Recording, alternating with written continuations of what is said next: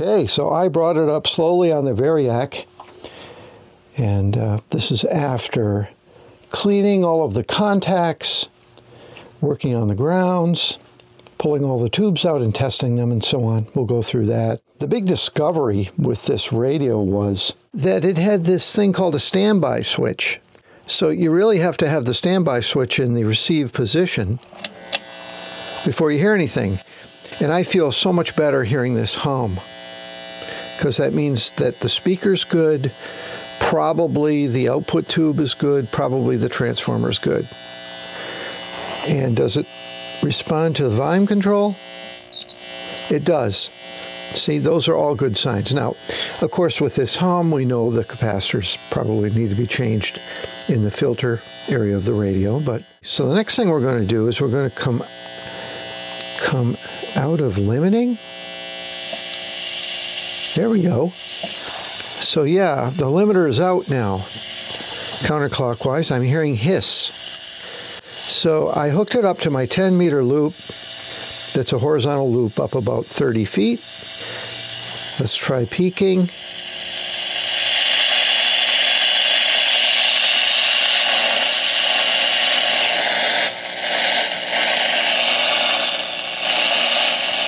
Hey, oh,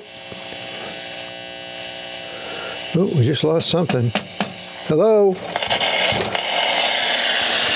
Yeah, you know, a little more work is needed. Maybe the relay contacts need a little more cleaning.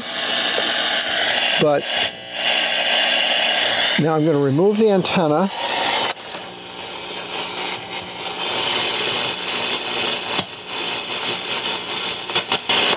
Oh yeah. So that tells me that tip to tail, the receiver's basically working. That's a really good sign. Next, I'm going to, with no crystal at all, I'm simply going to short out the PTT terminals and see if it goes into transmit. Oh yeah. Okay. I'll buy that. We're making progress. Let's see what I had to do to get this far with this Lafayette transceiver. Now we have to get down to some serious troubleshooting. I'm going to start by pulling the tubes, testing all the tubes, of course, clean the relay contacts, clean all the controls, do an inspection underneath, see if we see any crispy critters, so to speak. And now we'll start to do it more my way to try to bring this thing back. So here it is, the Lafayette 6-meter amateur band transceiver. Model HE-45b, as in Bravo. So this guy looks to be early 1960s technology. We've got standard carbon composition half-watt resistors, a few 1 and 2 watt resistors showing. Condition looks good. All of those ceramic capacitors are likely okay. There are a few tubular paper capacitors that appear to be good quality. General Instruments capacitors, these are very nice caps, all of them sealed type. But inside, I assure you, it's probably insulated paper, so on. Looks like there has been an attempt to do some work. We have 2 alien capacitors. Both of these are late model electrolytics that have been probably just paralleled in. I don't see any cutting away of terminals from the main filter capacitor. That used to be a trick. You just simply parallel the failing capacitor with fresh capacitors, and usually could get another 5 or 10 years out of the unit, reducing the hum and so on. But eventually the failing capacitors will become such low impedance that circuits will stop working. And I think that's what's happened here. So just looking at the bottom, you know, I'm not going to go crazy here. The next step will be flipping it over and pulling the tubes out, testing all the tubes. Then with all tubes removed, I'll do a closer inspection and start buzzing out the circuit to see if I can identify any problems. And yes, the electrolytic capacitor, I'll be disconnecting the leads from that and attempting to do a recap job. I don't think I'm going to go as far as to try to get a replacement cap. The basic idea here is to retain the silver can capacitor for looks mostly, but it will be completely disconnected. All sections on that cap will be disconnected. I do have a schematic diagram. It's in pretty good shape. I can read this. Now I'm looking at the capacitor over here. It looks like it's 4 40 microfarad sections. Yeah, they're all part of that capacitor. Not sure if this capacitor that's on the audio modulator output tube is part of that, but we'll find out. Okay, let's get the tubes out. Let's see what we're up against. Also, we're going to be cleaning and lubricating all of the controls, and we're going to be loosening and tightening all of the hardware because grounding is a big issue with these older transceivers. They are depending on the chassis for ground. I see some soldering right straight to the chassis. That's a good practice, actually. I like that better than rivets. And of course, we have some IF transformers, so the dreaded silver mica leaching problem is all part of the game. We'll see if the IF cans are in good shape or not. So here we go. Let's take a look at the tubes next. Yes, the capacitor that we're talking about is right here, and it is indeed a multiple cap that has 3 or 4 40 mic sections, as well as the 10 microfarad bypass for the modulator. So all in one, right here, that's a capacitor we're going to be essentially replacing with individual electrolytic capacitors. This big tube here must be the modulator. Interesting looking tube. I wonder what that is.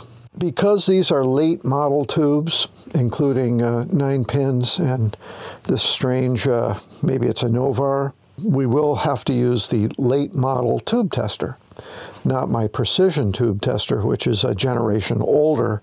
It's really difficult to find one tester that can do everything. It's easier to buy 2 less expensive old type tester that does perhaps tubes from the 20s through the 40s, and then a late model tester that handles tubes from the 50s through, the mid 60s when tubes started to fade away. And that's what this tester is. This is a late model tester. Novar and Duodicar and so on, tubes that were put into televisions when they wanted to triple up sections to try to save money toward the end of the game. Solid state would come very quickly, and pretty soon the only tube in your television would be the picture tube. I'm going to pull tubes and test as I go. That way I don't have to worry about tubes in and out. Normally I take them all out, put them in a wash tub, then test them, put them back in. I'm not going to do that. I'm going to start with the top and start testing tubes, go right down the thing till I get to the end. We'll get that out of the way first. So this is the 12BA6 RF amplifier tube, and it's testing good. But I just want to show you that it's worth going through these tubes. Most of the time, you're going to find that the tubes are fine. That's not the problem with a radio like this. It's more related to components varying in value or shorting out, that kind of thing. And occasionally, it's something as simple as relay contacts. This thing does have a relay with 2 important contacts. I think it's a dual pull, double throw, so it's 2 sections of relay. We'll get that taken care of. And what else we got in there? Oh, there's a vibrator unit. There's not much we can do with that. We're not operating this on DC, so I probably won't even test that. I'll be operating this set on AC. Chances are the contacts of the vibrator are either completely inoperable or oxidized anyway. So short of taking the vibrator all apart, there's not much I can do with that. So we're going to ignore that for now. Let's go on to the next tube. If I run into any trouble with tubes, I'll record that on the video. Okay, the 6CN8 turns out to be the noise limiter tube. And it looks like the noise limiter consists of 2 diodes and a triode. This is kind of an oddball tube. I've never seen one of these before. The triode section is just into the paint of being good, but you know what? I think it will work fine in the circuit, so I'm not going to be so alarmed that I'm going to order another tube. I'm going to call this one good enough and put it right back in the radio. Here's the IF tube. It's a 12AU6. It's plenty good. This modulator tube is a 7868. So that's kind of a fancy tube, and it's marked Lafayette.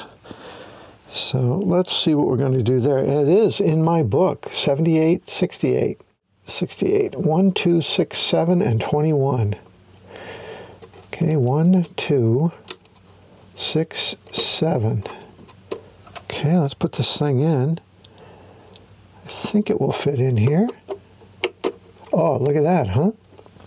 I think this is the one that had the sparks in it, too. I got to get the filament actually turned on.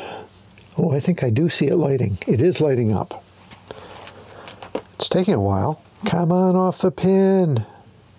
My God, it's moving. Come on. The little tube that could. It's into the question mark region. Okay, just in.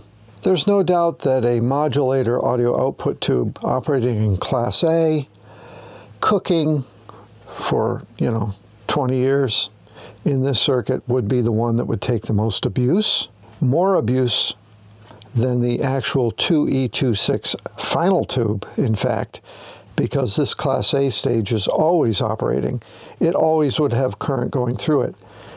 So it's probably the most tired tube in the circuit. I'm going to let it go and pretend it's okay. I'm not going to go as far to order one. No doubt this tube has taken a lot of abuse over the years, and it may be questionable as to whether it will work okay in the circuit. The other thing, we saw some sparking and arcing, so the tube might have taken some damage. This was the tube that had the internal blue flashes, so if there is a questionable tube, it's probably this one. So finally, let's do the 2E26 final. And the 2E26 is testing good. I'm using the 6146 settings in the book because 2E26 is not listed. He's never told me about this thing called a standby switch. Now, I've cleaned all the contacts, the relay contacts.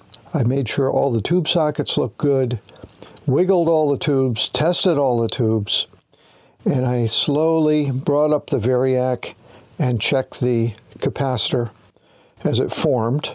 And I found that a couple of the sections had 0 volts on them. And that's, of course, the capacitor over in this area here. I couldn't really figure out what was going on. And we're talking about, high voltage here. That cathode of the modulator should be, around 10, 15 volts. They actually use that voltage on the cathode as bias and as help with the AGC, I believe. So if we look at the voltage, I learned something. It's a push on, push off standby switch. You have no idea if it's off or on. That got me. So with the standby switch off, we look at those terminals and we can see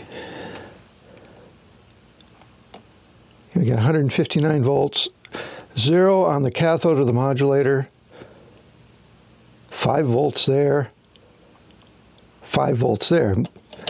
Come off standby, suddenly we have 273 volts high voltage. We got 8.2 volts on the cathode of the modulator for Class A operation. 200 volts here,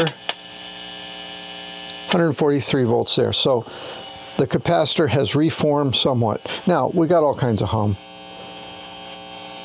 So, and there's not much output, but I would assume that that capacitor isn't good. We have a lot of hum, even though there's these capacitors that have been bootstrapped in.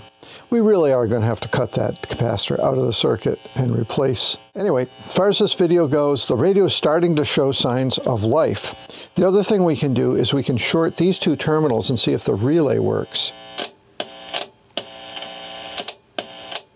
That's the TR relay. That's working. Okay, as we finish off this video, let's see if we can get some RF out of it. I stuck a couple of crystals in there. We now have 2 crystals installed. And we have this 1-2 switch where we can switch between the crystals. Let's just turn this thing on with full power, see what happens. Again, those capacitors probably look like quite a jolt to the rectifiers when you turn this thing on initially. Oh, hisses being heard. Okay, that's good. Some of the features. Let's wiggle the tank. Notice how the noise changes when you adjust the tank. That means they're not using any transmit-receive relay. They literally have the RF amplifier hanging off the Pi network that's connected to the transmit output tube, the 2E26. This was pretty common practice for a lot of CBs and 6 and even 2 meter rigs in the day. Occasionally you'd see something like this used in HF rigs. It's pretty common in solid state, single sideband and CW rigs to dispose of any antenna switching and just hang the receiver off the transmit output network. Also, I see a spot function. Let's try that.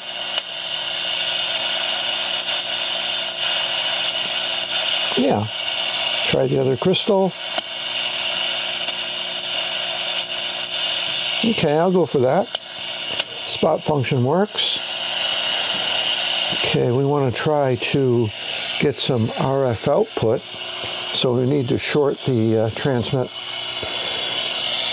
Let's try that. Oh, okay, I see some output on the old bird. Not much more than 5 or 6 watts. Okay, we have work to do there. This is plenty enough for the second video on the radio. Next time maybe we'll have some of the capacitors changed out that are critical in the power supply. And we will start an alignment. Try to get the receiver and the transmitter both measured.